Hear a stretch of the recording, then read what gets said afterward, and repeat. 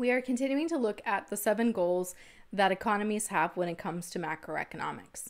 So we've looked at improved standard of living and economic growth. So now we're going to look at full employment.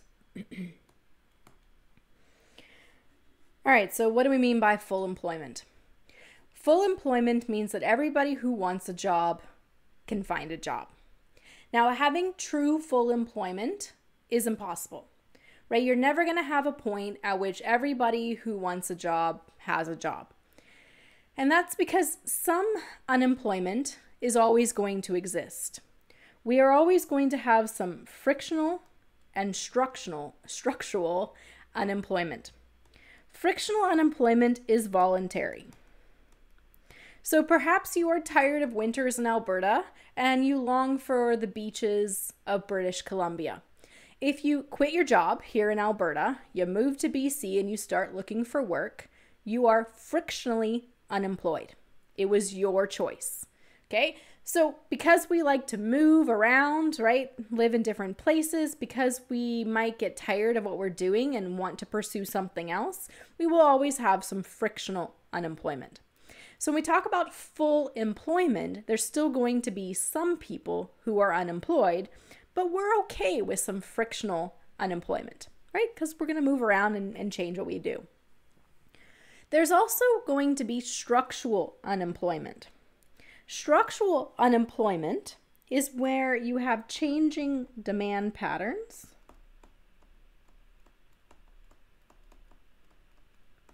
So we aren't buying what we used to buy. All right, so for example, you probably haven't gone out lately and bought a VHS cassette or a Betamax, right? Can't even find any of those anymore. There's changing demand patterns, right? We don't even go and rent videos anymore, DVDs. We download them, we stream them. So our demand patterns change. Well, that means that we don't need businesses that are manufacturing VHS cassettes. We don't need companies creating a Betamax. There's changing demand patterns, which means the people who work in those industries get laid off and they have to go find a job in some other industry. And that can mean having to go and change their skills. So maybe they're coming back to college or going to college for the first time to get training in a different area. So we recognize that there is always going to be some structural unemployment because we're not going to continue to buy the exact same stuff that our grandparents bought. So we're okay with some structural unemployment as the demand patterns change and our skills no longer match those jobs. But the challenge with structural unemployment, and we'll dig deeper into this later this semester, is the fact that it can be very long lasting because not everyone is willing or able to go and get new skills to match the new jobs. So we're okay with some structural unemployment. Too much structural unemployment can have long-lasting effects, and we'll look at what we can do about that later this semester. So when we talk about full employment, the theoretical definition is everybody who wants a job has a job. But in reality, we recognize that there will always be some frictional and structural unemployment. So when we define full employment, according to the Organization for Economic Cooperation and Development, and the OECD, the Organization for Economic Cooperation and Development, this is a collection of countries that are competitive economies. So France, Germany, US, Canada, we're all members of the OECD. So the OECD, the Organization for Economic Cooperation and Development, defines full employment as having an unemployment rate between 4 to 6.4%. The reason it's a range is because depending on what you make in your economy, you might be more likely to have these types of unemployment that we're okay with, but also we actually measure unemployment differently in different countries. And we'll dig a bit more into that later this semester, looking at how the US defines unemployed versus Canada, because it does make a difference. And in fact, when we look at the unemployment rate between Canada and the US, we have to make an adjustment to the numbers in order to truly compare. And the OECD is taking that into consideration when they're putting in this range of 4 to 6.4% being the definition of full employment.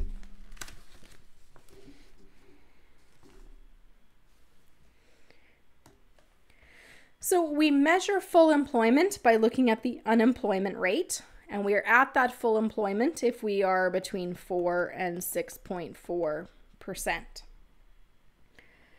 Now, how do you get full employment? Well, you stimulate economic growth, because if we can get producing more goods and services, then we need to hire more people to do that. So full employment, standard of living, and economic growth, those three tend to kind of move together. If we're making more stuff, then there's more jobs, then we have more income, which should mean we have access to more goods and services. So the first three goals tend to move together. So how do you stimulate economic growth? Well, this semester we're looking at just that question. So we're looking at government spending, changing taxes, increasing the availability of cash in circulation, changing interest rates. All of these can encourage businesses to expand and produce more and hire more people. Some of the challenges with this goal is that full employment can lead to inefficiencies in the economy. And earlier this semester, we looked at the Hindustan, my brain is not working, the Hindustan fertilizer company. And in the Indian economy at the time, right, the priority was jobs, full employment.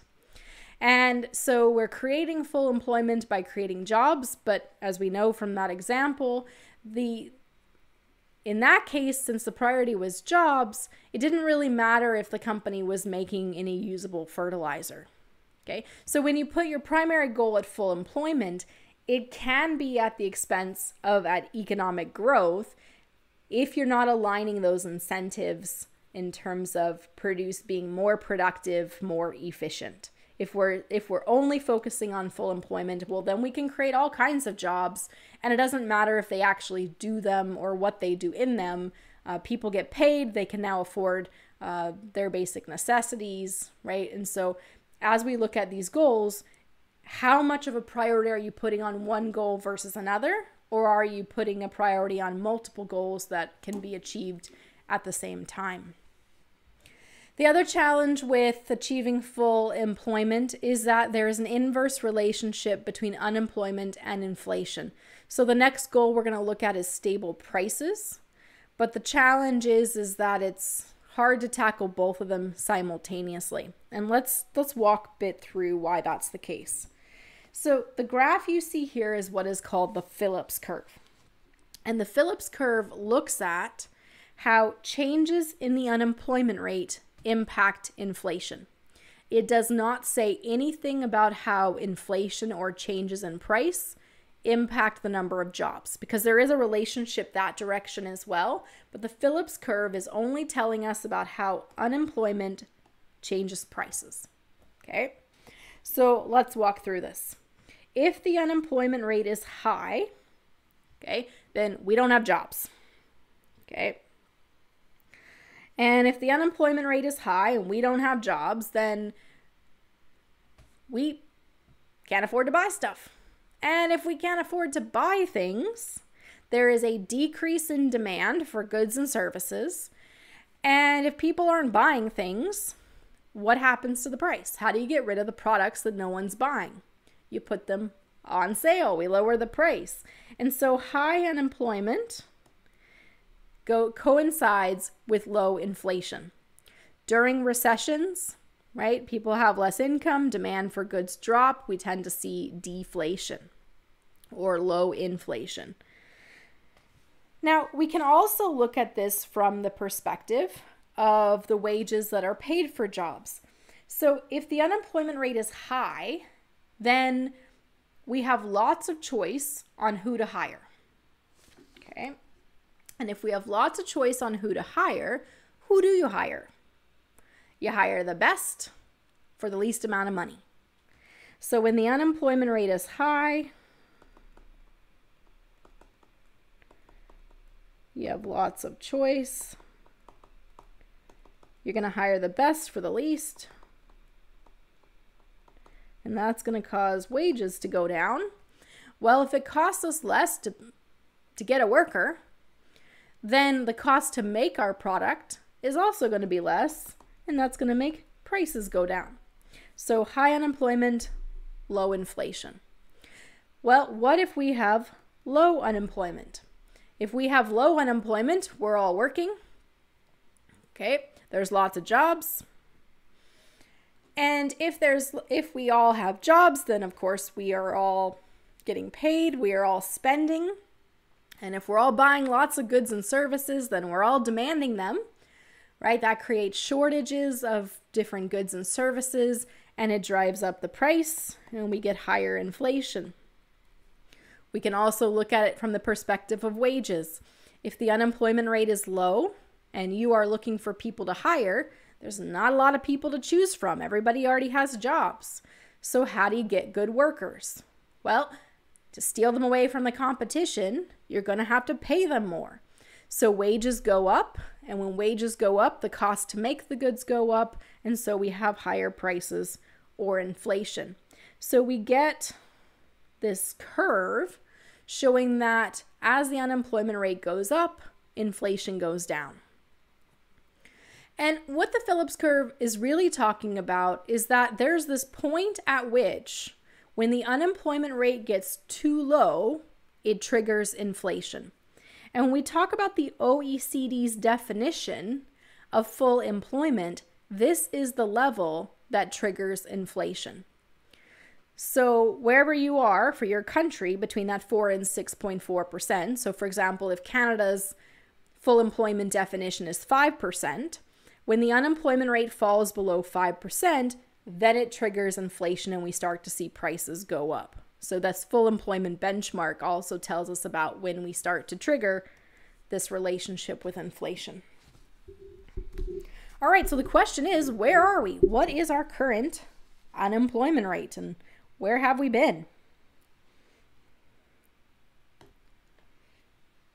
So here you can see the unemployment rate for Canada over time. Okay, that big spike you see there, that's the Great Depression. During the Great Depression, 1929 to about 1932-33, what we see is the unemployment rate hit the highest ever at 20%. Here we see that 2008 recession, okay, where we see our unemployment rate just below 9%. Now, we do need to point out a unique period of time in the 70s. So we said, according to the Phillips curve, when the unemployment rate goes up, prices should go down. And we're going to look at stable prices in our next goal. But the 70s were a unique time period. They're a period of what is called a period of stagflation. Stagflation is a period of high prices and high unemployment. According to the Phillips curve, that isn't possible. That should not be happening because when the unemployment rate goes up, people aren't buying, prices go down, there's lots of workers to choose from, so you get the best for the least, wages go down. So when the 70s hit and we saw both high prices and high unemployment, people were quite confused because all the measures that we have to fix the problem, they didn't work. So let's walk through this a bit. Okay. All right. So what happened in the 70s? What happened in the 70s is that, we had a decrease in the supply of oil. Okay. So oil is primarily coming from the Middle East, a decrease in the supply of oil. And we're going to draw some supply and demand graphs, but we'll get into more detail about those demand and supply graphs and how they're structured later this semester. So if the graphs freak you out at this point, We're just using them to show graphically what's happening, but we'll dig into how they work a little bit later. All right, so here we have demand and supply for oil. And then we have price and quantity. If there's a decrease in the supply of oil, what that means is at this current price, there is now less quantity available. So a decrease in supply is a shift to the left. Okay. And when there is less of something available at the current price, we have a shortage. Well, if we all frantically need something and there's less of it available, we're all fighting each other for it. And that's going to drive up the price. So a decrease in the supply of oil causes the price of oil to go up, right? We go from here to our new equilibrium here. Well, the challenge is that when oil is in everything, right? It's in the gasoline. So if you want the apples at the grocery store, we have to truck them in. The apples are now going to cost more. So the price of everything goes up. Tupperware, your tires on your car, right? They're all made from oil. So the prices of those things go up when the price of oil goes up. So we had a decrease in supply of oil caused the price of oil to go up, which is the price of everything went up. All right, so if the price of everything has gone up, can you afford to buy everything you bought before? No, right? So we're going to buy less goods. You're going to delay purchasing the house, the car, because more of your money is now going to groceries. Okay? Well, if we're buying less goods, then do we need as many workers making goods? If people aren't buying cars, do we need to be making as many cars, right? So people get laid off.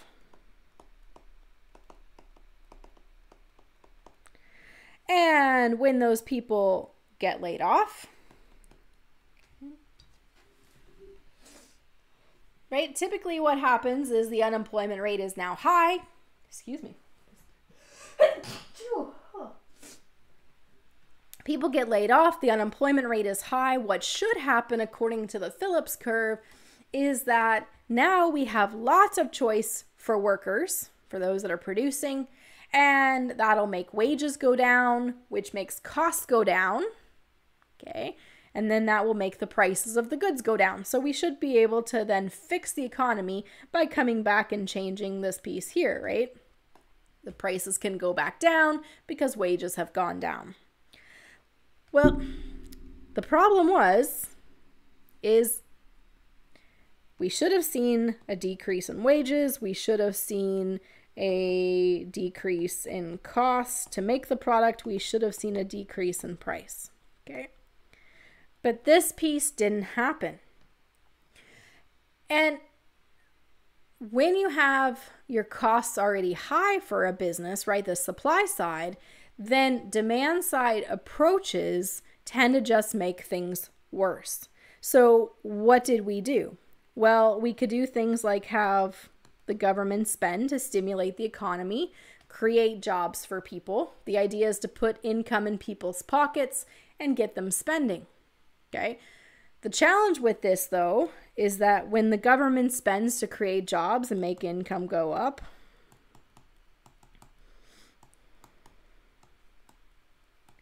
what it's doing is a demand side approach, increasing demand, and now we have more people chasing those same goods, and it causes the prices to go up. So using the approaches that we used during the Great Depression, that fiscal policy of government spending to stimulate the economy during this time, just caused further inflation. At the same time, we did things like increase the money supply. So the money supply increased. If we have more cash in circulation, then that means it's easier for people to borrow.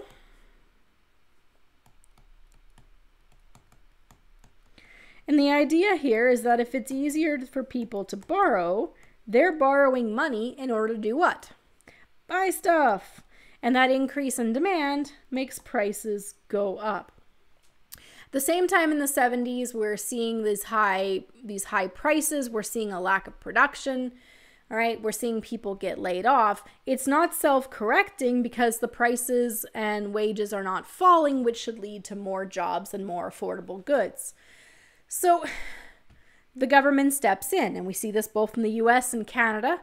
They step in and say, okay, well, let's implement a minimum wage. Let's make wages go up. Okay, well, according to the Phillips curve, what should have fixed this problem is that when people got laid off, wages should have done what? They should have gone down, which would cause the cost to go down, which would cause the prices to fall and fix our problem. But instead, what we did is we implemented a minimum wage that raised the wages, okay, so that people could afford these expensive goods. Well, when you raise their wages, your income goes up, your demand goes up, and we're back to more inflation. So often the mechanisms we were trying to use to fix the economy when people were buying less goods, so we had a lack of economic growth and high unemployment, we were making it worse and adding to the inflation rather than addressing it. And it was really because this was a supply side shock.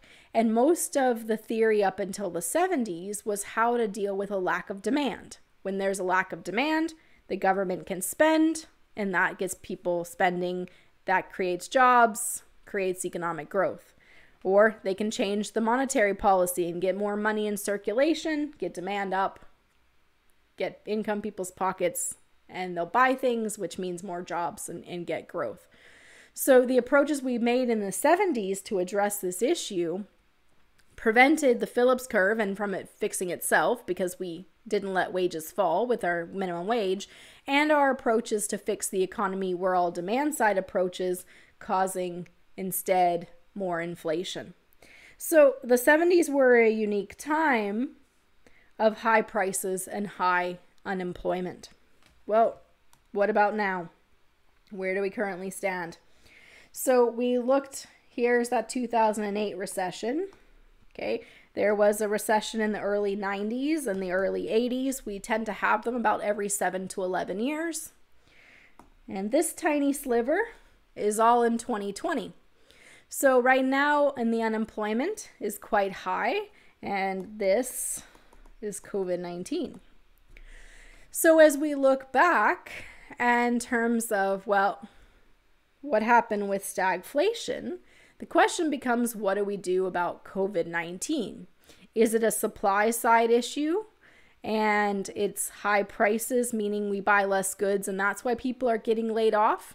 Is it a demand side issue where we need to put more income in people's pockets and make it easier for them to borrow so the demand will go up? Okay, so we have to consider what is driving that high unemployment when we look at how to fix it. So when we talk about 2020 and COVID-19, the unemployment rates you can see here in July 2020 show the impact of that. So here you can see Alberta at 12.8% for July of 2020. And in fact, we can look at a comparison. So in July 2020, the Canada average is 10.9%. And in July of 2019, Canada was at 5.7%. Okay, so you can see a doubling in the unemployment rate because of COVID. As a comparison, the US in July of 2020 is looking at a 10.2% unemployment rate, and in 2019 it was 3.7%. So remember, if it falls below that 4 to 6.4%, you're starting to see inflation. So here we have a quickly growing economy in 2019 and quite low unemployment. The risk there was inflation. And now we look at Canada and the US and the unemployment rates in the 10% range. And now the bigger concern is not rising prices, but instead lack of jobs. And so we can look at how do you stimulate the economy to get those jobs. If you want to compare Canada and the US, you have to do an adjustment based on how we calculate unemployment. So to compare Canada to the US, you actually have to remove 1% from the Canadian calculation. So when you do that, oh, and my face is in the way, so let me just move my picture here. When you do this here, you notice that we go from 10.9% to 9.9%, and we fall below the US unemployment rate. This adjustment is based on the different definitions in unemployment, and so it shows you that Canada's a little better off during COVID than the US. We can also see by province what's happening, so who's being most impacted. Newfoundland tends to have the highest unemployment rate across provinces regardless of what's happening. Alberta was down at the bottom a year ago and now is got one of the highest unemployment rates. We can also look at unemployment rates not just of everyone, but of youth. Okay, so students 15 to 24, and this is actually from 2015, but you can see a comparison of different countries. At that time, youth unemployment was about 12.9% down here. You can see other countries like Greece, Spain, Italy have quite a high unemployment rate among youth. And what's happening is that old people are not retiring, so more jobs are not becoming vacant. We're not seeing tons of innovation and new industries and businesses being created, so there's not opportunities for young individuals looking for work. And that creates a lot of unrest within the country and becomes quite a political issue. Before we leave this goal of full employment, let's ask the question of who are the world's largest employers? So what companies hire? So you can see here at the bottom, there are 3.2 million people who work for the U.S. Department of Defense. That's the world's largest employer. The Chinese Army is 2.3 million. And then you have Walmart and McDonald's at 3 and 4.